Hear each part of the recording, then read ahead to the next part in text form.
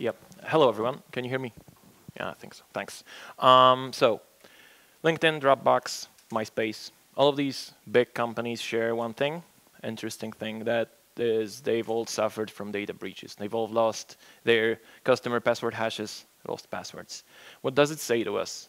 Well, it does say to us that if such big companies had problems with that, maybe it's not the easiest thing to like, we should be prepared for the situation that we can lost our customer passwords, and we can do whatever we should do, whatever we can, best things we should possibly do to protect it. So what should we do? I will introduce you to the concept of slow hashing algorithms, and then I will also tell you a story, a case study of a successful password hash migration that we did in our system. So without further ado, let's begin. One question: how many of you have heard anything about slow hashing algorithms? Okay, not a lot of you. So that's good. That's actually good. My name is Tomasz Borowiec, and I will not play the piano. I'm a senior software engineer at Ocado. They just looked at me, they said, "You look old, so you're a senior now." Okay. Basically, that's the agenda. I already told you what it will be all about. First part is mostly theoretical about slow hashing algorithms. Next part is a case study. Then some summary, some links. Okay. So hashing algorithms. I think that every single one of you have used something like this, like MD5, for example, right? You have an input. You have the eagle flies at midnight input string, and you run it through MD5, and you get a one-way hash. It's a one-way hash. There is no possibility to do the process backwards. So the only way to get to know whether this hash is correct, whether this hash is actually the eagle flies at midnight, is to run the MD5 again and compare the results. So that's a familiar concept, right? So hashing algorithms basically are divided to two groups. First one is these fast, old school, and general purpose hash algorithms, like MD5, SHA-1, and so on. And they are basically not really designed for strings. They're for binary data, and they're really cool for, like, example, validating your download. But there are also slow hashing algorithms, also known as bcrypt and friends. These are the examples. I will talk a little bit about them in a minute, but these are designed specifically for passwords. What they're all about. So, slow hashing algorithms.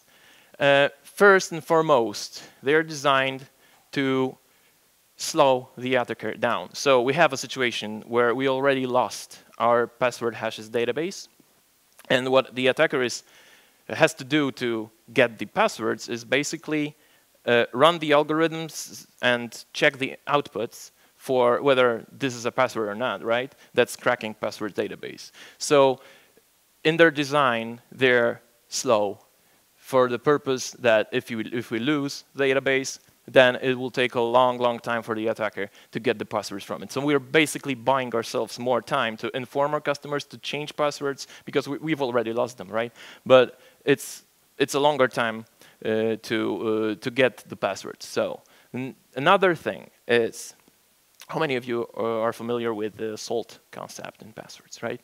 Oh, cool. Oh, cool. Thanks. So salt is basically some random string that you add to the password because there's there's a thing called rainbow table attack. So basically, an attacker can have this pre-computed hashes database of known passwords, and if we didn't use salt, if we didn't add anything random to every single password before hashing it, he could only just compare the strings, the resulting hashes, and that's very quick, and he already has the passwords, right? So we're adding a random string to every single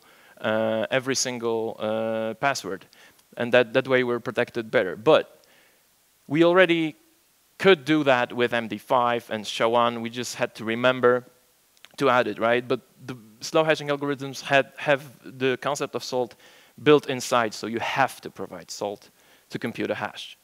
And the other thing is you need to reasonably configure the slowness of the algorithms, because this is the aspect that we can control.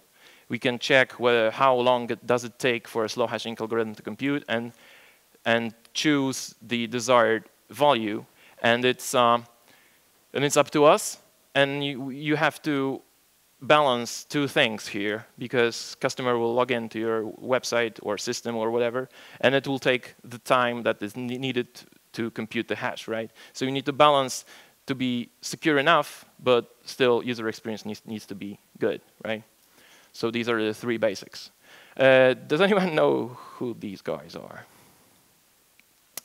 I wouldn't really expect that. These are new kids on the block, the first ever boys band. I don't want you to remember that from this talk, but these guys, the Argon 2, the first algorithm, is actually a new kid on the block, because in 2013 they held something called password hashing competition, where new cryptographic functions, algorithms could, like, you could submit those, and then 2015. They said that Argon 2 is actually the winner, and that's the that's the first choice that you have with the slow hashing algorithm, considered the best. But all of these are good enough. So this is the new kid on the block. The other algorithm is, well, they did a great job with naming it for you to remember, right? Easy to remember. You just pronounce it like 2. And that's just, actually that's an acronym because we're in IT. So this is password-based key derivation function 2, because 1 was not good enough. And this is a good choice for all of you that need some kind of certification in in the algorithms you use, and you still want to keep the job. So the PBKDF2 actually has something like it's called FIPS certification. It's a Federal Information Processing Standard, and it's the US federal standard. So if you need something like this, this is a good choice. It is configured by the number of iterations. It is configured by the underlying algorithm. It kind of works like you provide you of course provide a string, and it computes a hash. So it computes a hash over and over again. So it computes a hash once, and again from the hash, another hash, and so on and so on. That's where you get the slowness. You just provide the number of iterations. Another one is script, and this is interesting one, because all the others basically work on core, basically work on CPUs, processing unit, so a processor. And this one has an option to use memory for computation. So the creators of script once thought that, well, okay, so CPUs are rather cheap now, rather easy to acquire. So maybe we'll choose something else that is actually more expensive. They chose memory, so this has this option of using memory to compute. So very, very neat if you need that, if you want that, right? And the last one, but not the least, actually all of these are good, is bcrypt. And bcrypt is specific from this point of view that it uses Blowfish cipher underneath, so the algorithm that is doing the hashing is actually Blowfish, and it's configured by the power of 2. So if you pass, it's called a cost factor, and if you pass cost factor of, let's say, 5, it will do 32 iterations of Blowfish, and if you pass 6, it's 64, right? So you get the idea, and that's how you configure that. Okay, so these are the examples. Let's take a deeper dive into what bcrypt provides. This has a random Ocado string with bcrypt, and we get something like this. This is not actually a pure representation of a bcrypt hash. It's an OpenBSD hash type, and it has some elements into it. It's not only a resulting hash. So first one is a version. Number 2 actually means that's bcrypt. Number 1 is reserved for MD5. A means version of bcrypt. You have also got X and Y. For all of you that are interested in that, good news, there's internet, so I won't waste time for that. But the other element is the number. This is the cost factor that I told you about a moment ago. So this basically tells the algorithm that you should do like 2 to the power of 8 iterations of blowfish. Okay, the next element is 22 characters, and this is salt. This is encoded in radix 64 for ease. It's a slightly modified base 64 actually. And then 31 characters. This is the resulting hash. So it has a bit more than just a hash. It has a lot of more information. It's just convenient. All right. Now I would like to show you a little bit of live demo, live code. We've got everything we need. We've got laptop, we've got a piano, so let's go. Okay, this is a simple code. We have product placement here. Yeah, right. So we'll hash a password that's JDD 2018, and we'll do 4 different algorithms. Actually, it's 2 algorithms, but first one is MD5, second one is bcrypt to the power of 2 to the power of 8, 2 to the power of 10, and 2 to the power of 12. And we will compare the average hashes per second for every single one of these. We'll do 10 attempts of every computation. Okay, so let's run this. I hope you can see that. Okay, so first thing, MD5 hash is always the same, and bcrypt hash is different every time, even though we're hashing the same passwords. Can anyone tell me why? Yeah, the salt is random. The salt, thanks, that's a good answer. The salt is every single time is random. So what's interesting also is that on my computer, you can compute 1,730 MD5 hashes per second, while with bcrypt to the power with the power of 8, 45 in second, then 14, then 3. So you can see, like in practice, how much time does it really consume, and why this is called a slow hashing algorithm, right? You can also check this code out on GitHub, but who would, right? Okay, another thing. How long does it take to compute a hash? Different approach. I found this interesting article in the internet. This guy, it's a fairly new, fairly current article this year. This guy built what he called actually a budget $5,000 cracking rig. Well, budget, you know, that's not really my budget, but he called it budget. He used 4 GPUs just to, you know, test how fast would it take for cracking, you know. Did some tests. And he used Hashcat, which is a benchmark. Results. That's very interesting because it turns out that you can compute with this one 19 billion hashes per second per GPU. So multiply it by 4. That's the actual result that he did have with this cracking rig. That's really a lot. Consider that if you are a professional villain and you are cracking passwords, then you can invest $5,000, right, and have this very efficient thing. And if you get a password database which is MD5, then, you know, it doesn't take that long. SHA-1 is a little bit better, but it's like only 3 times less, so it's, you know, very, very fast to compute. Well, compared to bcrypt with a cost factor of 5, well, it's only like not really 11,000, but what I wanted to say here is that 5 isn't actually the cost factor that I would recommend nowadays. It's much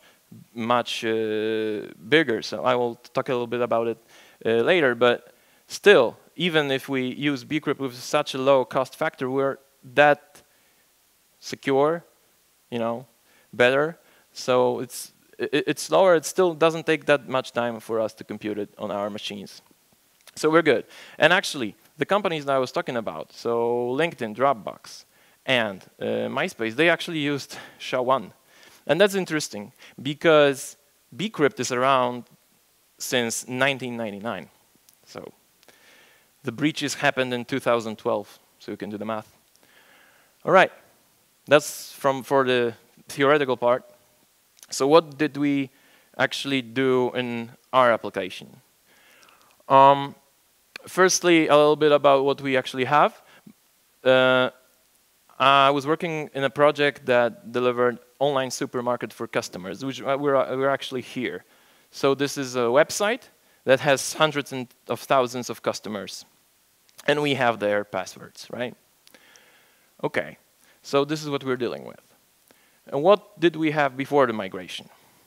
Our application used bcrypt with a cost factor of 8, which compared to what I already said, seems good enough, right? But I will tell a little bit more in a minute, but still about what we had. Some old customers still had MD5, but their passwords were already migrated. So for these users, when they log in, we firstly did an MD5 for their password and then bcrypted. So basically they were secure with bcrypt as well. So you are as secure as your the strongest algorithm there, right? So this bcrypt. And actually how it looked into our database was like, we have a customer number, we had the password hash, we had the password hash type. So when this customer comes, we check his or her customer number, and we check the password hash type. If it tells MD5, it says MD5, then we firstly MD5 the password, and then bcrypt it, and then just compare it with the password hash in the database. For password hash type of bcrypt, the situation is a little bit simpler. Only bcrypt the password and just compare the hash, right? And this is the format that I already told you about, 2A, 08, and so on. Okay, so this is the before state. So why did you decide to change? Because it seems that everything was all right. Basically, we have an information security team, and they're looking after our security as a company, our application security as well. And they asked us about what do we use and whether this should need updating or whatever. So we dig in, and we found out that bcrypt with a cost factor of 8 took 80 milliseconds to compute on our machines. That's pretty fast. And we did some tests, and it turned out that, well, we could easily go with 12. It takes not even half a second, which shouldn't be something that user feels, right? That shouldn't have a negative impact on the UX. But still, we would have, and we would have a stronger hash. That sounded cool. Okay, so we decided maybe just increase the bcrypt cost factor and we're done. But that was a time where a new team, application security, was created in our company. So we decided, hey, these guys seem like good guys to ask the question. So we asked them, we presented the situation that we had, and we asked them for recommendation, whether they have any recommendation, what we should use, maybe some tool that we could use. And they came up with an idea that they will provide us an API and a library that we could use and let them take care about the strength of the hashes, the configuration of the algorithms, while they are the best people to do it. And we could only treat it as black box, and we have this API and it's cool. So all right. So they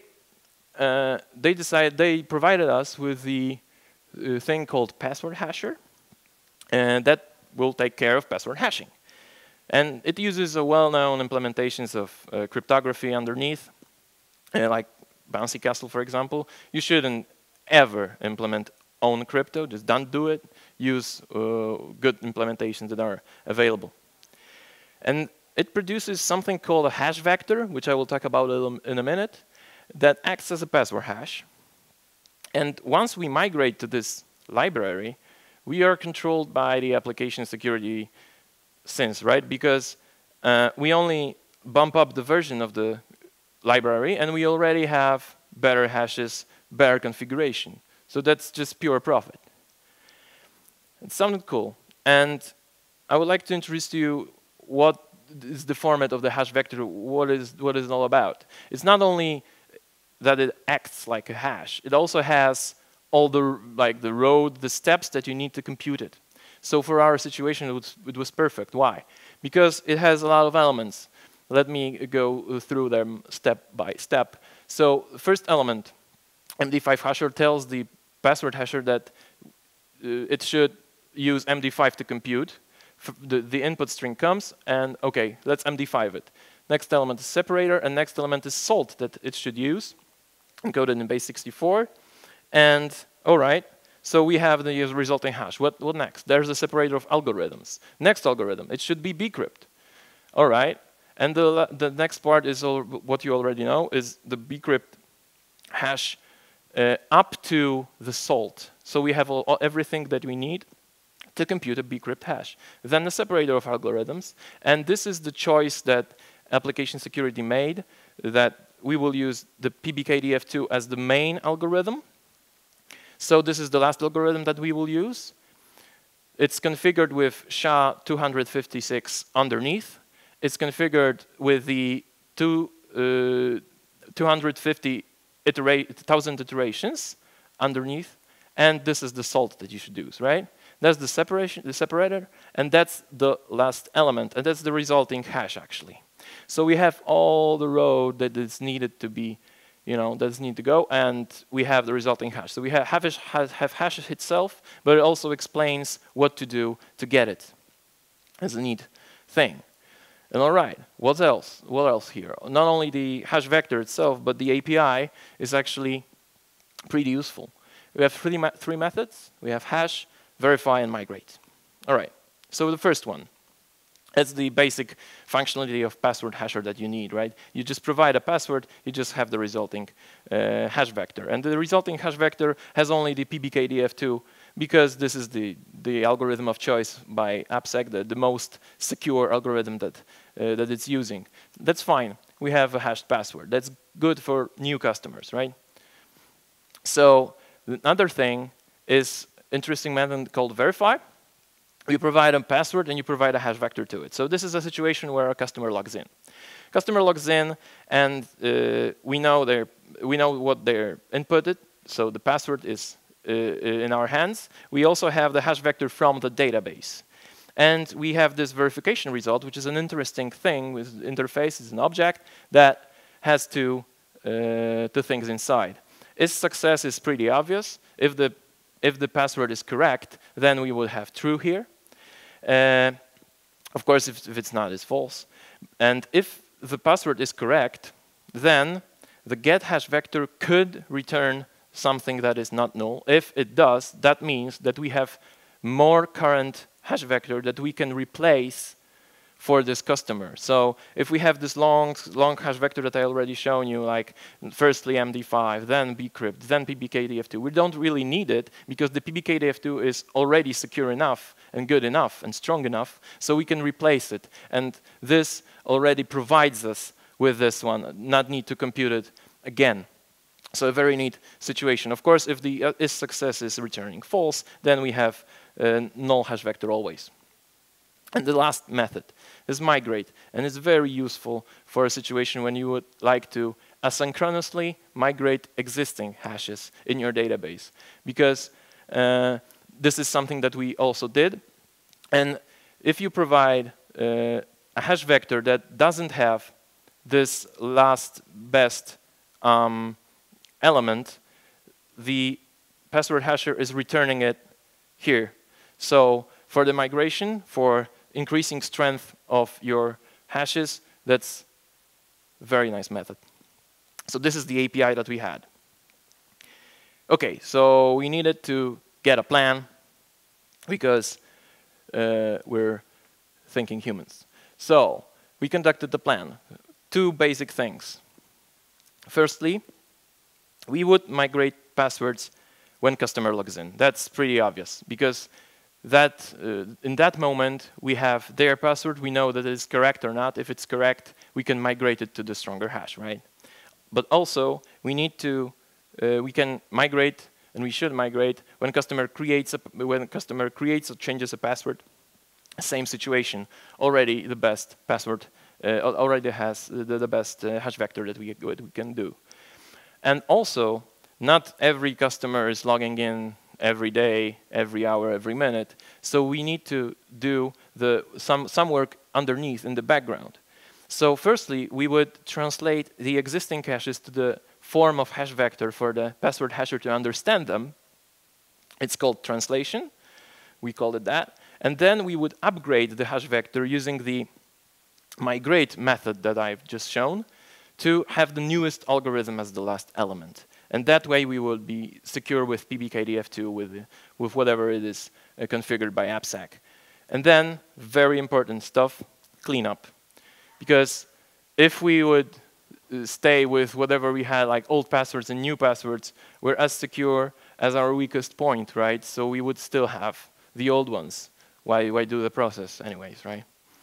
Okay, so first one, migrating when customer provides password. Simple thing, customer provides password, we are computing the old hash time, we only have it, the old one. We check whether the hashes match. If they don't, it's easy stuff, right? Just provide an error to the user. But if they do, we need to compute the hash vector, the new hash vector, and store it in the database. And on the event that this is a password change or creation, we need to also store and modify the old hash. Why? Because we're in the transition phase. We need to have the possibility of a backout. And for the backout, we also need old hashes, old way to compute hashes for the previous version of application to work correctly, right?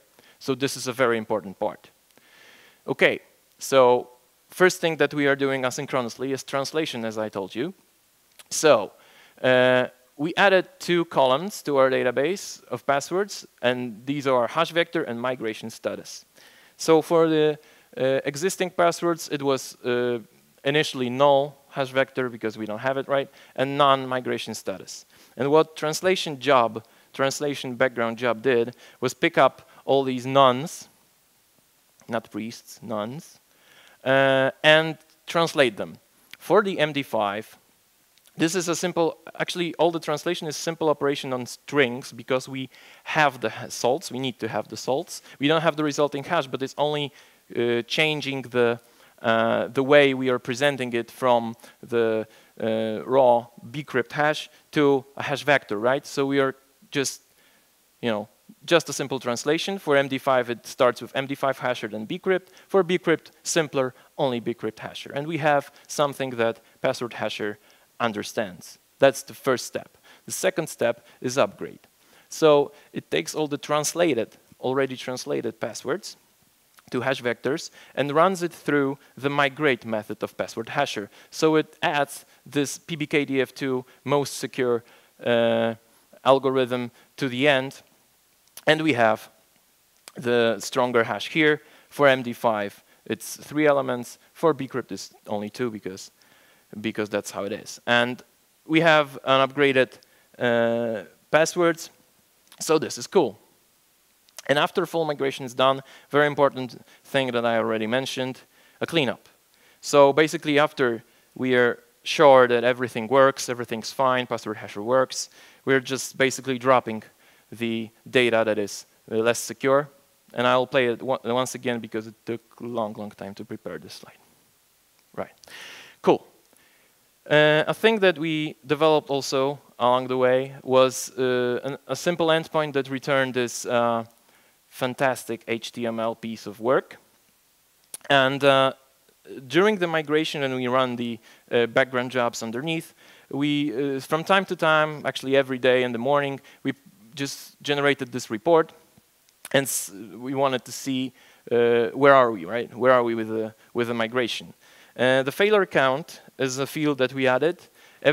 We would increment the counter every time anything wrong happens, like a connection with the database is lost, or any exception code anything goes wrong, we will increase in the failure count. And in the report, it would say we should just look into the application logs for any other details, right? Something went wrong.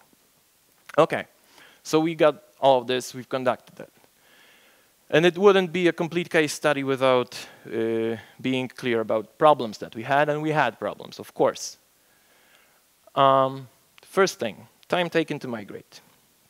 So, we've computed how much would it take to translate password hashes, how much would it take to upgrade them, and it turned out that a single node of our application would need to spend 30 days straight to migrate these. And it sounded a little bit too much, but we thought, what can we do about it? Well, we cannot really speed up the process, but we don't want any negative effect for the users. Like the applications will do some background job, and maybe it will negatively affect the performance, negatively affect the time. So we decided that we will create an additional node of the application, do all the work there, and it will be not connected to the load balancer. So it will not serve the traffic for the customers. It will just be in the background, and after the job is done, we'll actually use the new node as a new application node, and simple, just profit. So it would. That was our decision. That how we tackled the problem. Another problem. In the process of migration, it turned out that we had problems with orphan password entries. So basically, we had passwords that didn't have owners. It was pretty embarrassing, but why did it happen? So we have this tool that is querying production from time to time, actually every minute or so, which is checking whether registration login is working correctly. So this tool has a process of cleaning up. And the process of cleaning up was missing one code line, which was delete password. So we had a lot of orphans there, and we needed to do something about it, because it didn't sound quite right to migrate customer passwords which are of non-customers, right? But we also live in an enterprise world. So we thought it was orphans, but we needed to be prepared for a situation where something, I don't know why, but needs it. So we thought, okay, we need a backup for this. If we're about to delete any passwords, we need a backup. So I contacted the DBAs to ask, what are how does the backup work? Of course, we have backups, but it turns out that it's really resource-consuming, time-consuming, and we cannot really accept this. If a customer cannot log in at some point, we need to act fast. So we decided to do the backup on our end. Just create another table, which was a clone of the old table, and just move all the orphan passwords there, keep it for some time, and lose it when we are sure that we won't need it. That's how we tackled it. Another problem. Entire process took over a year, and this is a long time, I know. And why did it happen? It wasn't the highest priority task that we had. A lot of things happened in between. We were driven by more important business stuff. So we got back to the task once in a while, and that's how it.